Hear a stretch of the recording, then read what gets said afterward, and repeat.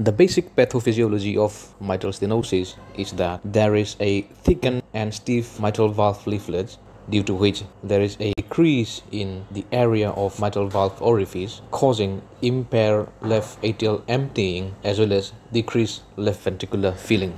Now, due to this thickened and stiff leaflet, there will be a increased S1 intensity on auscultation, and due to the same thickened and stiff leaflet, blood flow will be slowed down, causing an increased chance of bacterial attachment and then causing infective endocarditis.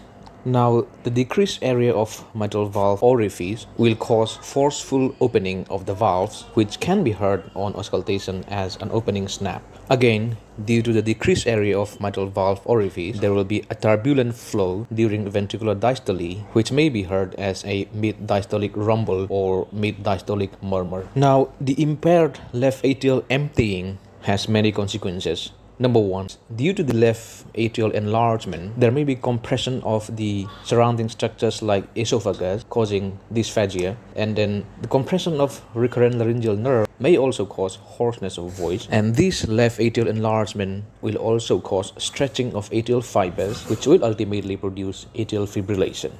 The increase in left atrial pressure will also cause pulmonary edema, and then dyspnea, right ventricular hypertrophy, and then right-sided heart failure. The decrease in cardiac output due to decreased left ventricular filling may ultimately manifest as cardiogenic shock or congestive heart failure. Now, coming to the pregnancy-induced changes on mitral stenosis. Number one, moderate stenosis may become severe.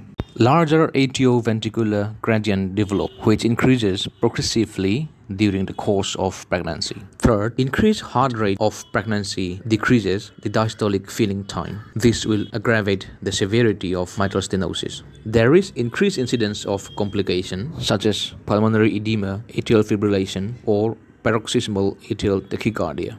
Just after delivery, there is increase in the preload following umbilical cord clamping. This may flood pulmonary circulation, causing pulmonary edema. Now, coming to the investigation, chest X-ray may show normal in early mitral stenosis. It should be avoided in the first trimester. In the later months, left atrium and right ventricular enlargement may be seen. Mitralization of left heart border may be evident. There may be evidence of pulmonary edema, calcified valve, and splaying of the carina. ECG will show P mitrale, where there is a broad P wave in V1. Also, there is a right axis deviation, right bundle branch block, and there may be signs of atrial fibrillation. Echocardiography or transesophageal echocardiography may detect left atrial thrombus, increase in left atrial size, pulmonary hypertension, measurement of mitral inflow velocity during early and late diastolic filling, as well as estimation of transvalvular peak and mean gradient of mitral orifice area is possible. Left ventricular function,